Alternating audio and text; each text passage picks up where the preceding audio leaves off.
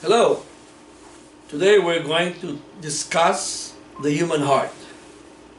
We know the heart is a muscular pump, and this particular pump pumps blood throughout the body since every single cell in the body needs oxygen.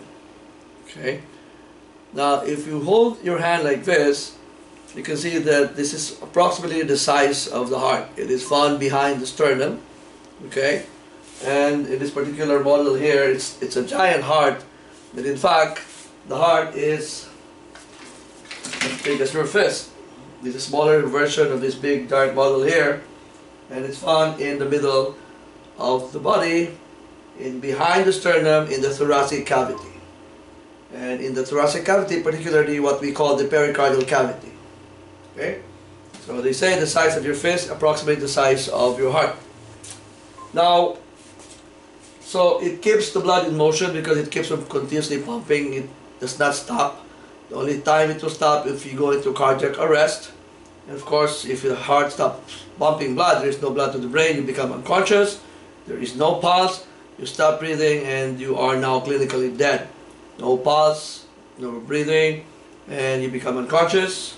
Okay? So take note of these. It beats around 100,000 times per day. Can you imagine that? 100,000 times per day. And the normal heart rate ranges from 60 to 100 beats per minute. Less than 60 beats per minute means what?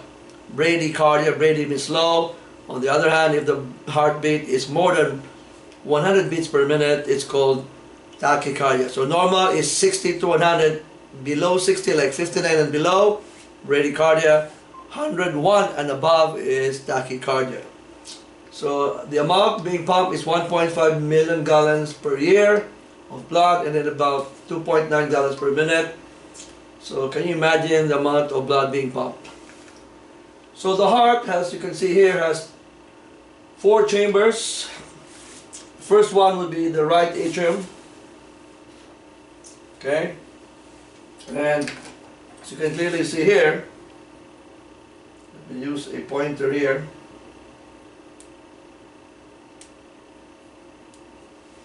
So this is the right atrium, the right ventricle, the left atrium, and of course the left ventricle. Okay, so there are 4 chambers. On the right, you have the right atrium, and you have the right ventricle there. Here you have the left atrium, the left ventricle. The right side is separated from the left side by what we call the interatrial septum to prevent the mixing of blood. On the right side, the blood is rich in carbon dioxide, and on the left, the blood is rich in oxygen because it came from the lung. The one on top here is called the superior vena cava. The one below here, where my fingers are, is called the inferior vena cava. Okay, there. Over here. And then this is called the aorta, which came from the left ventricle. And the pulmonary trunk comes from the right ventricle. Now, the pulmonary trunk divides into the pulmonary artery to the left lung and pulmonary artery to the right lung, which is found here. See? Now, on the other hand, from the lungs, the blood goes back via the pulmonary veins. There are 2 on the left, and then there are what?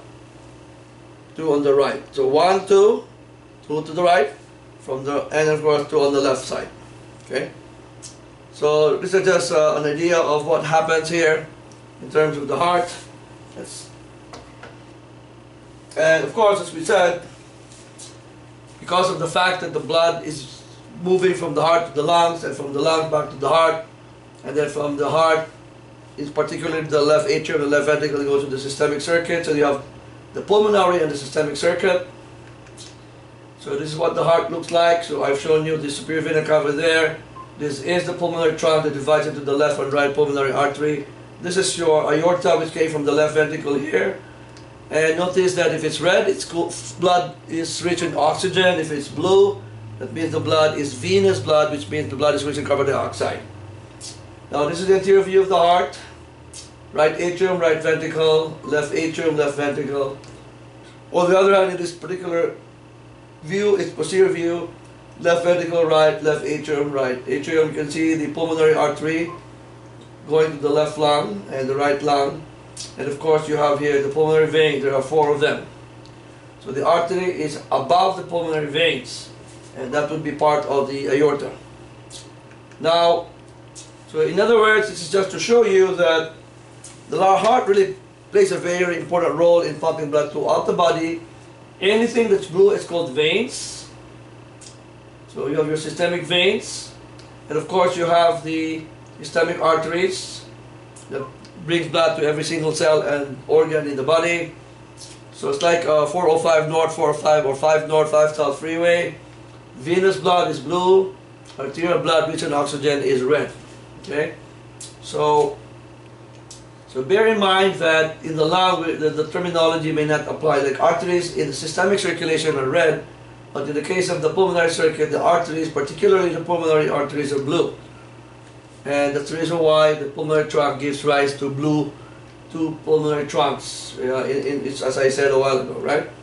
And in the case of the blood coming from the lung, going back to the left atrium, it has to the 4 pulmonary veins. So arteries, the word A for artery, A for away from the heart, okay? And then veins to the heart, through the superior and inferior vena cava, as you can see there.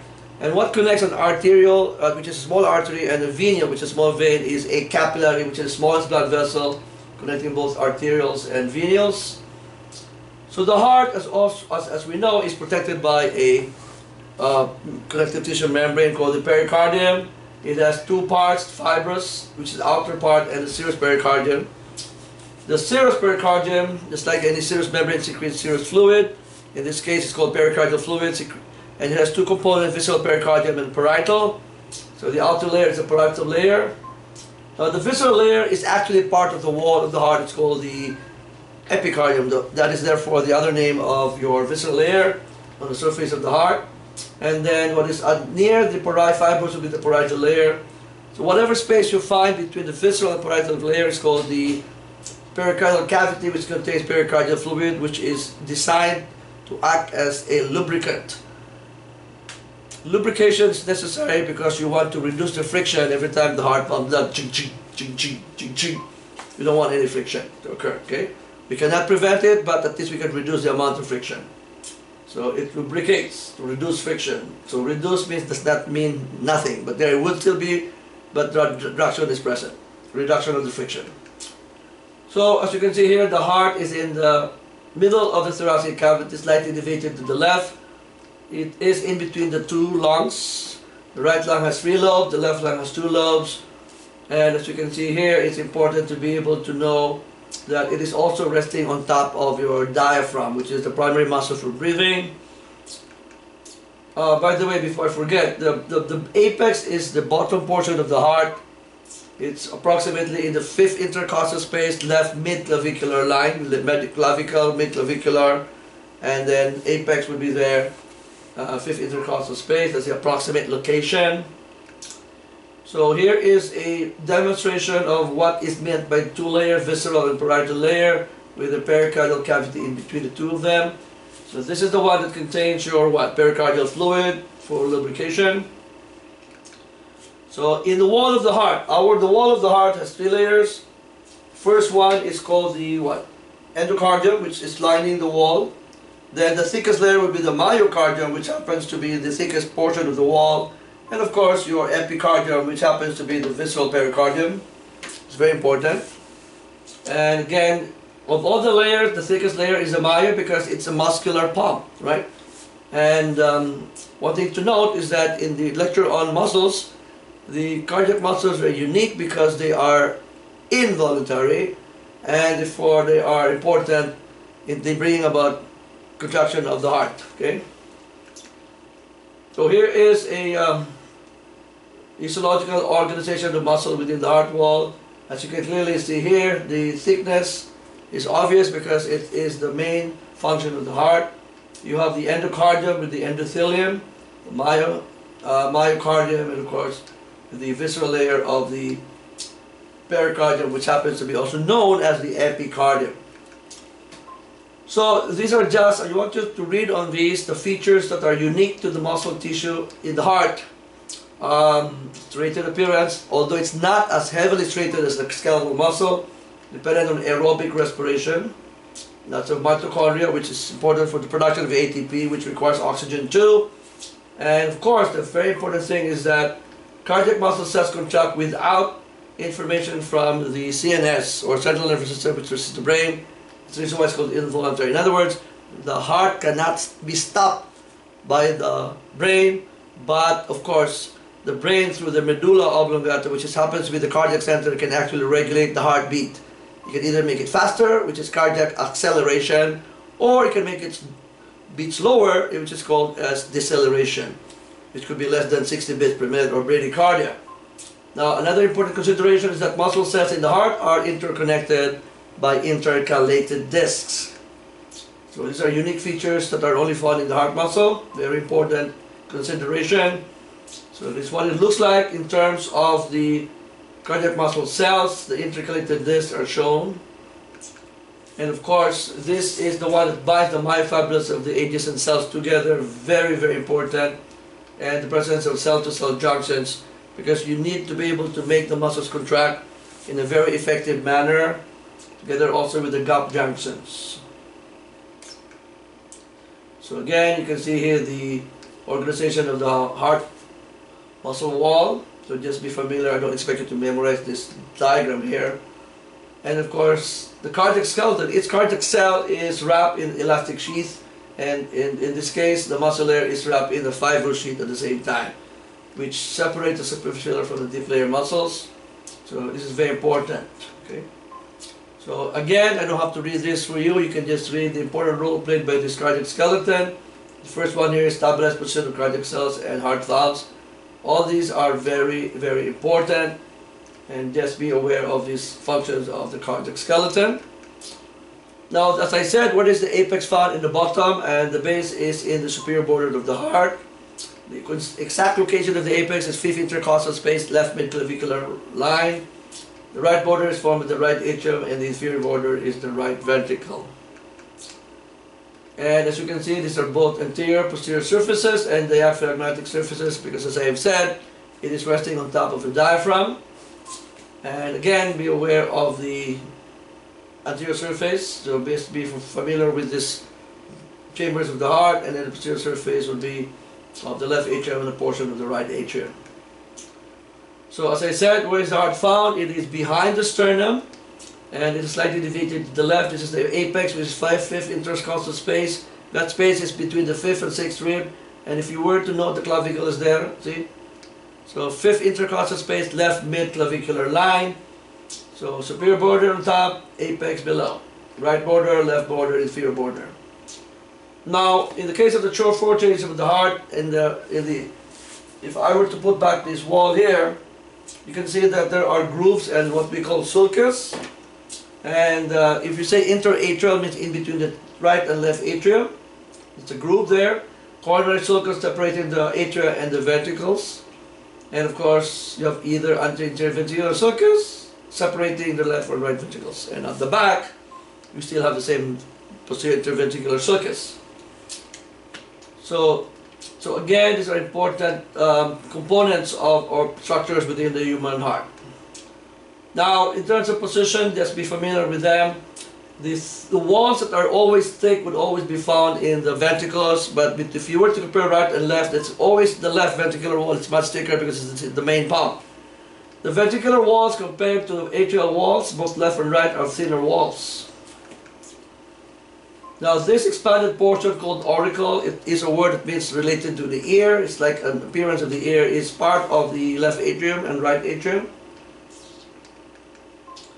And what separates the two, right and left atrium and ventricles, would be a septum. It could either be the interatrial septum between the right and left atrium, and interventricular septum between the right and left ventricles. There are also valves found here. So in this particular slide, a model here, the valve between the right atrium and the right ventricle is called tricuspid valve, T-R-I-C-U-S-P-I-D. And between the left atrium and the left ventricle is the bicuspid, otherwise known as mitral valve. And then at the same time, you have your pulmonary valve, which I will show you in a short while. See, the pulmonary valve is the blue pulmonary trunk and pulmonary valve there. And that is your aortic valve, of course, in the aorta. Okay, there you are. So notice it has 3 casts, 1, 2, 3, 1, 2, 3, and tricuspid valve has 3 casts. the one in the bicuspid, bi means two, is found only in the mitral or bicuspid valve. Okay? So valves are important because they do two things. One, they prevent backflow or what we call regurgitation. Once the blood enters the right atrium, it should never be allowed to go back where? From the right atrium to the right ventricle, it should never be allowed to go back from the right ventricle to the right atrium. Okay? And of course, they are also secondly important for allowing the blood to flow in one direction. Okay?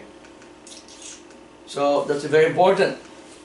See? So if the blood flows from the right atrium to the right ventricle, the valves prevent backflow. So this is tricuspid valve. That is the pulmonary semilunar valve. Semilunar means half moon. And then of course, that is your what? Mitral or bicuspid valve. Now you cannot see here, but that's the aortic valve there. Notice that the wall of the left ventricle is much thicker compared to the right ventricle, and the walls of the atrium are much thinner compared to both the ventricular walls. So what enters the right atrium will be the right atrium as the superior inferior vena cava, together with the coronary sinus. The atrium has pectinate muscles, and of course this is a remnant of what we call the foramen ovale, which connects the right and left atrium. It's called now fossa ovalis.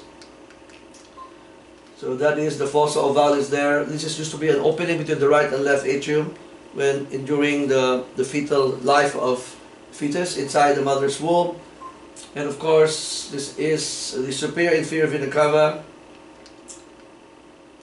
So all the veins in the head and neck and upper limbs, they go here, bringing actually via venous blood. All the veins from the feet, the leg, the thigh, and the organs below the heart, like thoraco-abdominal pelvic organs, they go via the inferior vena cava.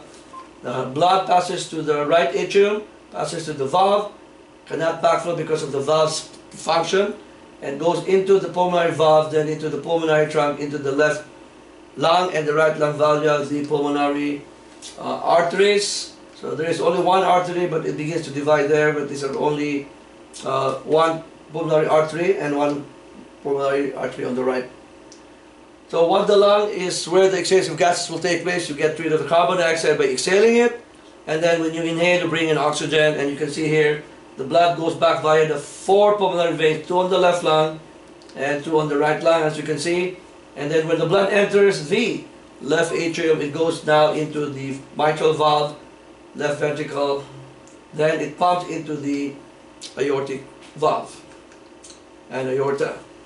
So again, the atrioventricular valve on the right is tricuspid, on the left is bicuspid. And of course you have your pulmonary valves. Now in the right ventricle, the right atrioventricular valve, or what we call tricuspid valve, has papillary muscles via chordae tendineae. So it's not very clear here, but these are the chordae tendineae here. There are attaches to the cast. And take note that these are fibrous flaps or cuffs, and they have three papillary muscles attached to them. Each of the three calculated by the chordae tendineae to papillary muscles. So it's very important, the papillary muscles and chordae prevent valve inversion when the valves contract.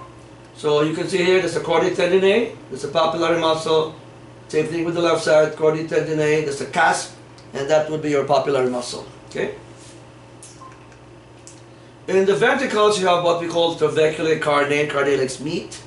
Now, moderator band is only found in the right ventricle. See, very important. Muscular band that extends from the interventricular septum to the ventricular wall. Take note, whenever you see the word function, prevents overexpansion of the thin-walled right ventricle. So, again, that is the moderator band there. Prevent overexpansion of the thin-walled right atrium. Now, from the lungs, the blood goes back to the heart via the left atrium through the four pulmonary veins. And then between the left and right atrium, you have your bicuspid, or what we call mitral valve. And that is the mitral valve there. And then again, because it is the main pump, it has the thickest wall, need for strong contraction because it is designed to pump blood throughout the body via the aorta and the respective arteries. Does not have a moderator band because where is it found? Only in the right ventricle. And then of course the trabecular carnae are prominent just like in the right ventricle, but the left AV valve has chordae tendineae connecting only two cups. Now from the left ventricle, it goes to the aortic seminal valve, then ascending aorta arch of the aorta, and then eventually descending aorta. So this is the aorta, ascending because it goes up, arch because it forms an arch, and then it goes down, forming the descending aorta found at the back, which eventually pierces the diaphragm and then becomes the abdominal aorta. So this is just a comparison between the right and left ventricles. Which one is the thickest wall or thicker wall? The left ventricle with powerful contractions, 6 or 7 times more powerful than the right ventricle. So this is actually a cadaver heart, and you can see here the septum, and you can see here the valves with their chordae tendineae and papillary muscles. See, chordae tendineae, papillary muscles. So you can see here basically the aorta and the brachiocephalic tract, which is only found on the right side, by the way.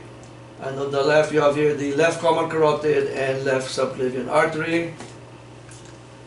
So again, there are two atrioventricular valves, tricuspid and bicuspid, and again you have two semilunar valves, basically aortic and pulmonary valves. What are their functions? Again, one, prevent backflow or what we call regurgitation. At the same time, the second one would be to allow the blood to flow in one direction.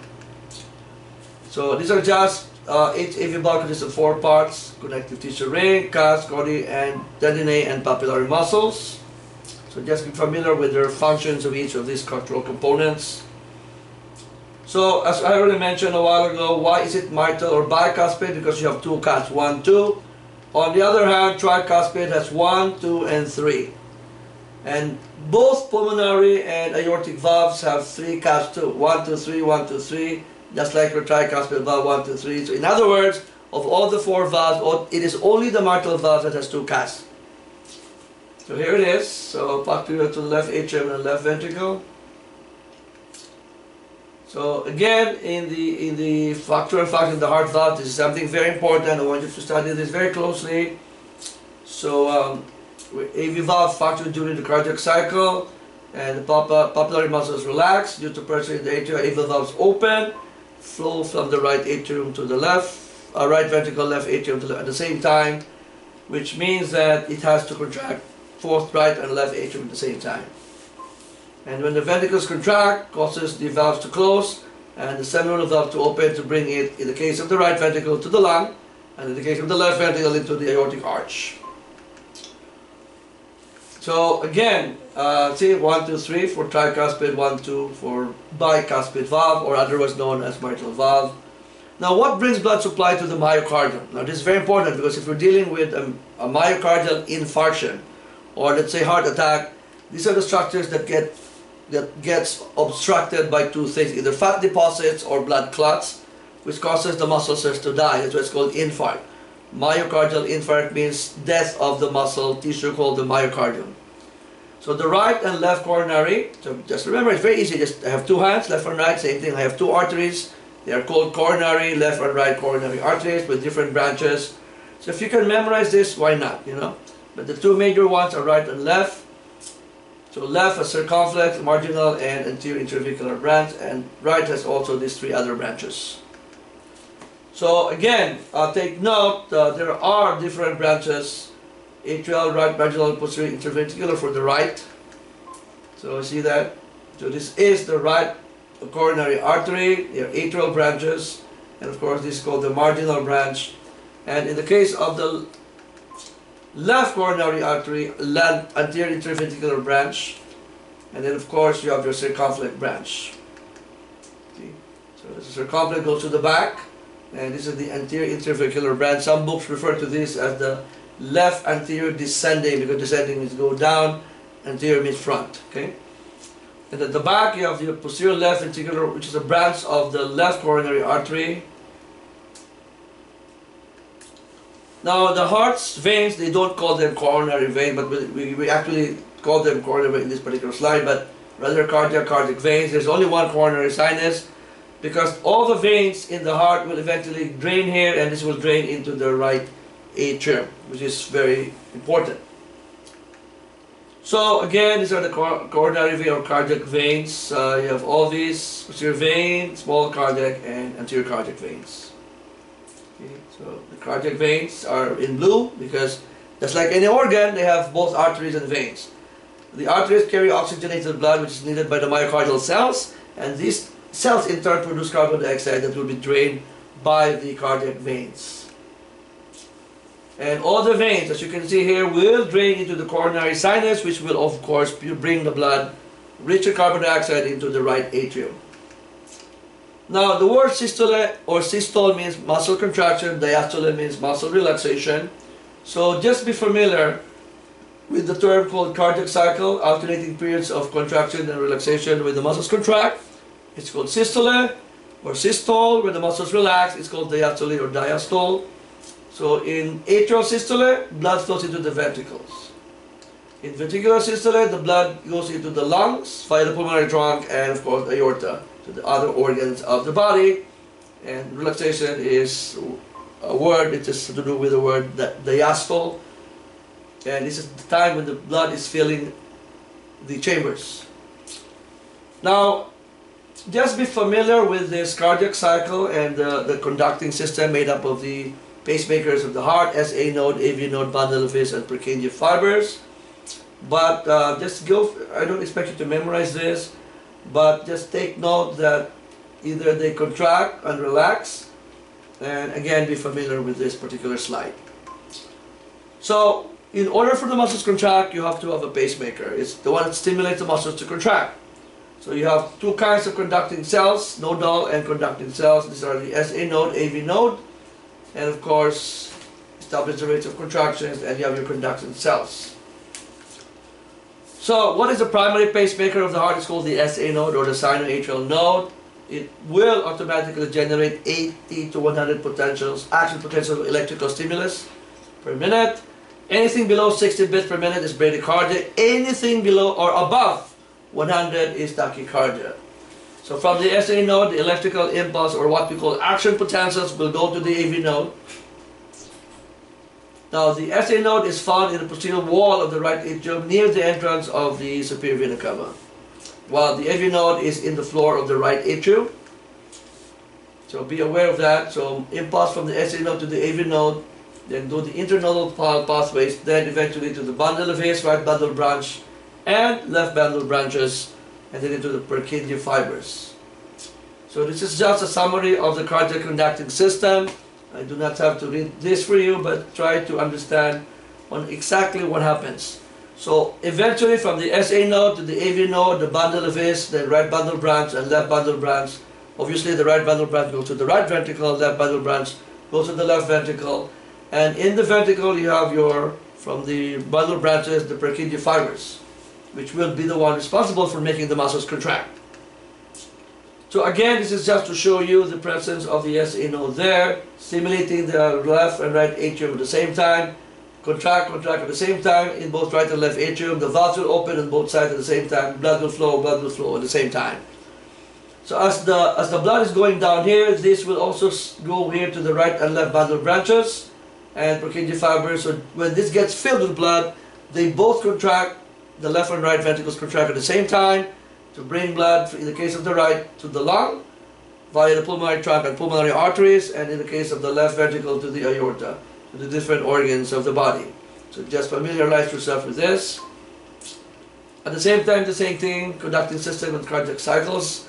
So, as I said, the more you will get to understand this, the better, because you can see here the effect of the muscle contraction is due to the electrical stimulation. In other words, in order for the muscles to contract, you have to have this electrical stimulation coming from, of course, the SA node, then AV node, then bundle branches, right bundle branch, left bundle branch, and then eventually by the Purkinje fibers. So you will notice this will happen at the same time, simultaneously. Same thing here, same time, blood goes down, and then when it gets this filled with blood, then eventually it will make muscles contract. This goes to the lung, from the right ventricle, and from the left ventricle into the systemic circulation via the aorta and the arteries. So this is just to show you the relationship between muscle contraction and electrical stimulation provided by the conduction system and the pacemakers of the heart. I don't expect you to memorize the slide, but at least just get to see the role played by the electrical stimulation provided by the pacemakers of the heart. So it is the primary pacemaker, that's why it sets the heart rate. but can be altered via the impulses from the autonomic nervous system. And again, associated with ANS, which is autonomic nervous system, innervate the SA, AV node, cardiac cells, and smooth muscles in the cardiac blood vessels. Now remember, norepinephrine and epinephrine and acetylcholine, so they have effects. So this is, the norepinephrine is part of sympathetic, as you can recall. It increases what? Increases heart rate and force of contractions of the myocardium.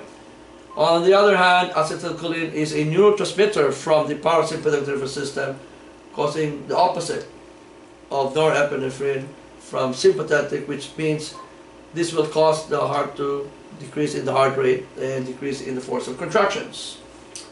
Now, the cardiac center is in the medulla oblongata, which is part of the brainstem. It is a structure in the brain. It's right above the spinal cord. It is the modified heart rate by stimulation of the cardioaccelerotory center, activating the sympathetic neurons.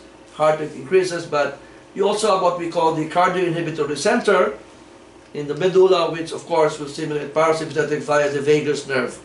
The vagus nerve is also known as cranial nerve number 10. It will decrease the heart rate.